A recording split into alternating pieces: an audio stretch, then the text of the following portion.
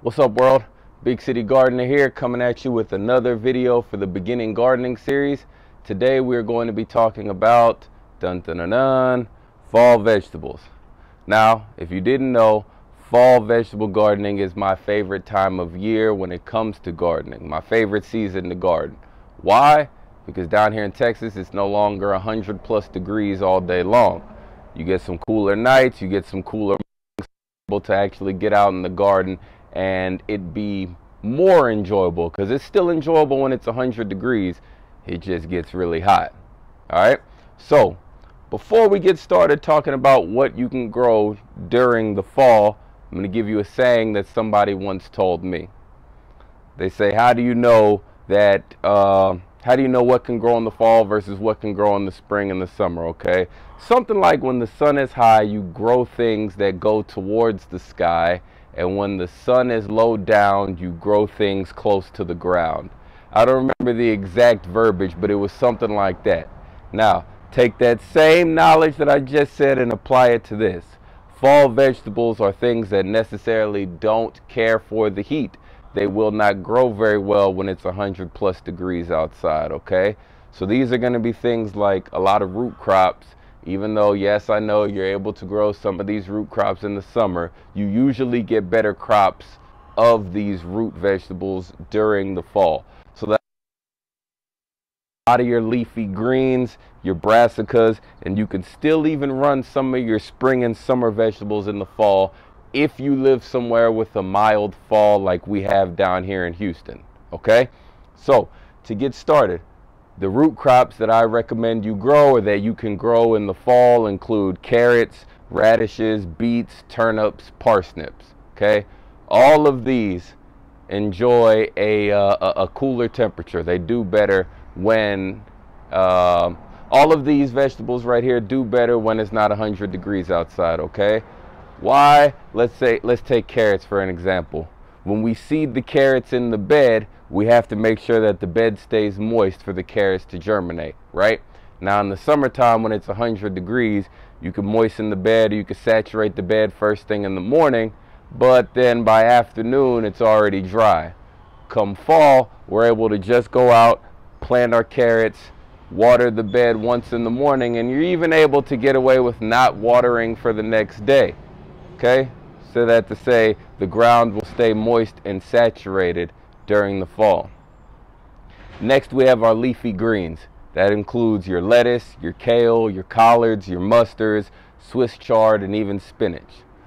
All of these, besides kale and collards and mustards and even chard, no, all of them, forget that. All of these leafy greens have the tendency to bolt whenever it gets too hot outside.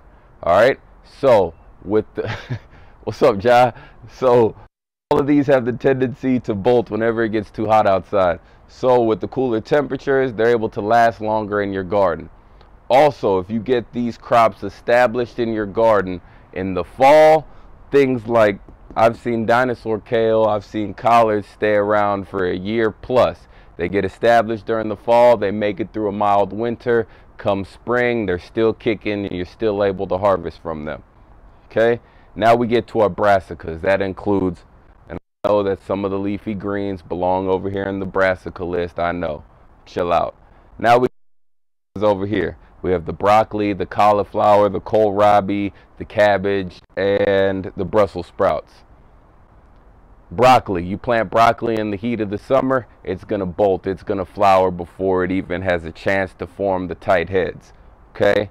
Cabbage, same thing. That's why these are fall crops. They need those cool temperatures in order to thrive, in order to actually produce to their fullest potential.